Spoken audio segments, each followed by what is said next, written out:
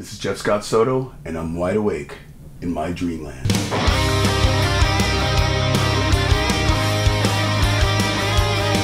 So Frontiers came to me reminding me that it's time for another solo album, and this actually makes solo album number 7. If you include all the live stuff and the Essentials ballads, that's 12 releases in the past 18 years. As we're going into the 2-decade mark with Frontiers Records, they wanted me to partner up with my dear friend Alessandro Del Vecchio, who's pretty much proven himself as a house writer, producer, musician, songwriter, I mean, you name it. The guy is the jack of all trades and master of all. As a producer, I wanted to showcase everything I love from JSS. I wanted to showcase everything for Jeff to be Jeff, but elevated. So Alessandro produced the entire record. He wrote all the songs. He actually played on all the songs.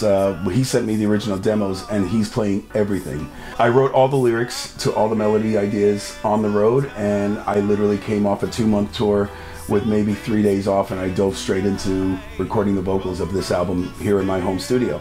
My buddy August Zadra plays guitar and sings for Dennis DeYoung. I called him in and said, man, please, I need that piercing siren high voice of yours to finish up these harmonies. I was able to bring him in for a song between the lines as well as the solo. I have my longtime partner in crime, the best drummer I've ever worked with, the person who thinks the way I do. If I could play the drums, I would play them exactly like this guy, Edu Cominato. He joined the JSS band in 2009.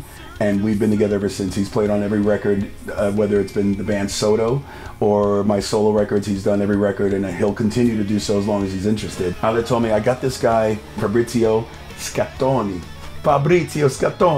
on guitar. My mind was completely blown away. As much as Ale told me, this guy was amazing.